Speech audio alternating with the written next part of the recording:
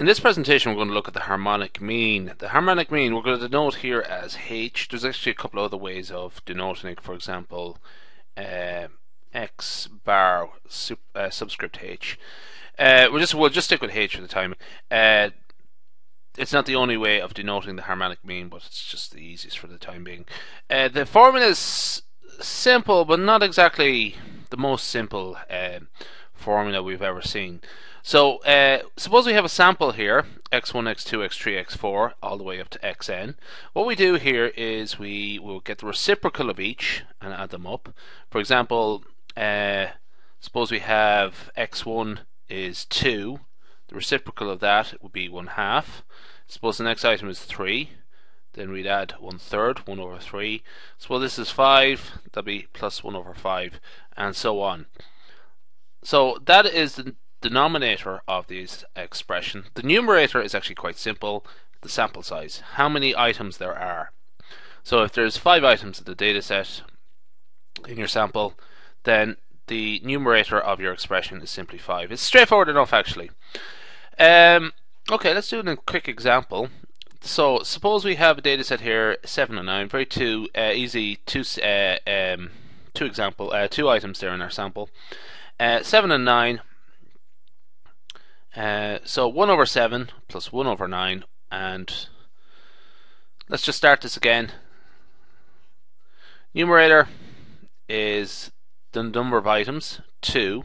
Okay, so the first item is 7, so 1 over 7. Then the next item is 9, so 1 over 9. Okay, let's work that out. So 2. Bit of cross multiplication helps here with the numerator. So cross multiplying that out, we would get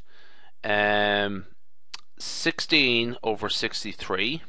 Okay, and we can go a little bit further there. We can multiply above and below the numerator and the denominator by 63, so we get 126 over 16. You can work that out in your calculator, what to do there. I'm going to just sort of put a little counter example. Suppose I add in 3.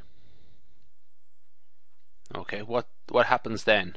Okay, so we have to start again here. What's the harmonic mean now? So we have 1 over 7 plus 1 over 9. We'll also add in 1 over 3. And the sample size is now 3, so a 3 goes up here.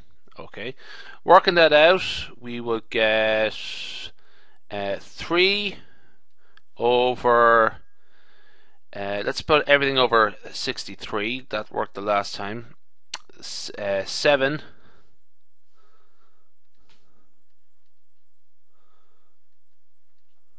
so 9 plus 7 plus 21 over 63. So it would work out to be 3 over 37 divided by 63, or in other words, that would be 189 divided by 37. Again, a little bit of calculator work. The answer should be around 5.5, between 5 and 6, something like that. Okay, let's look at a real world example. This is where we would use the harmonic mean. So pump machine. So this is 2 machines. The first machine takes 6 hours to fill a swimming pool with water. Okay, so 6 hours. The second machine would take 4 hours to fill the same swimming pool with water. Okay, so 4 and 6, what's the harmonic mean of that? What we're interested in here is how long does it take it to fill the swimming pool if using both machines together.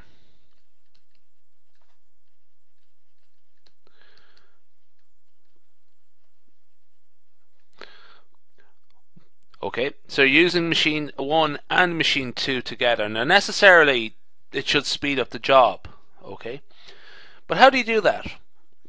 Well, the answer is, what we do is we compute the harmonic mean, okay, and divide it by the number of machines. This is where you would use the harmonic mean, actually, these sort of engineering jobs.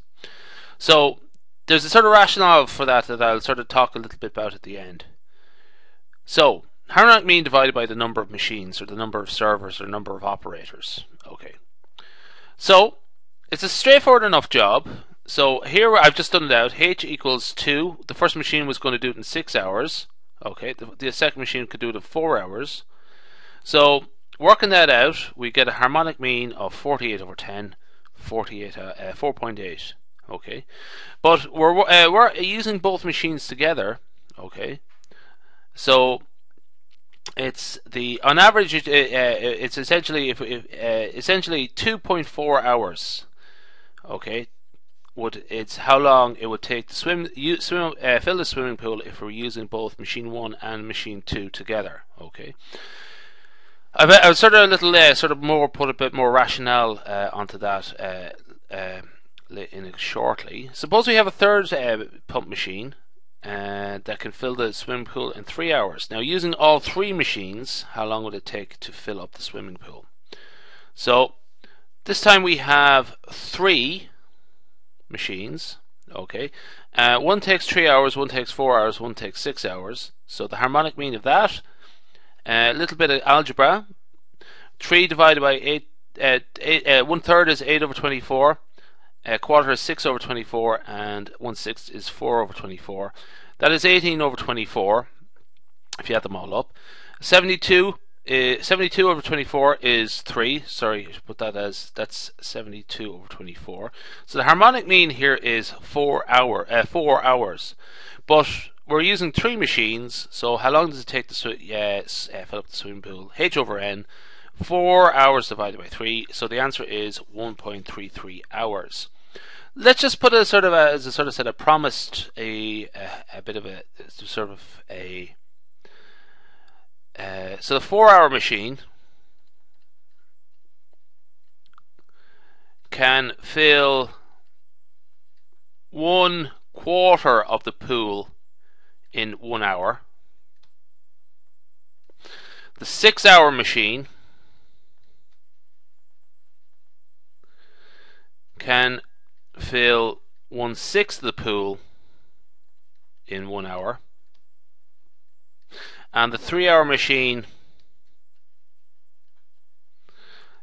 can fill 1/3 of the pool in 1 hour. Okay, so a quarter plus a sixth plus a third, that's actually 3/4. That's actually something we worked out already. That's 18 over 24, which is 3/4. So how many? So if all 3 machines working together, in the first hour, 1/4 of the pool will be filled up. So, 3/4 of the pool will be filled up in the first hour. So for the remaining quarter, you just need another third of an hour. That's it, really. That's how it sort of makes sense. It's actually, once you think about it like that, it's actually quite easy. All right, that's the harmonic mean. This is just a sort of one last remark, actually. The harmonic mean is used in computer science as this thing called the F-score or F measure. I have that done separately. It's the harmonic mean again. It's a very simple application of the harmonic mean, but in this instance I'm just concentrating on the harmonic mean and how to calculate it.